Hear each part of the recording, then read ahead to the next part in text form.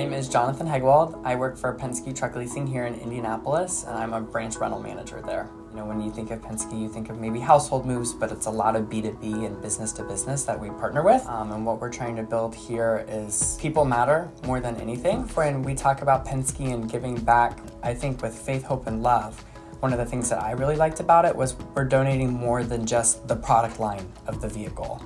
We're able to get involved with our people and support events and know what's happening. That's something that I'm super passionate about, rather than here's the truck for donation, which is great.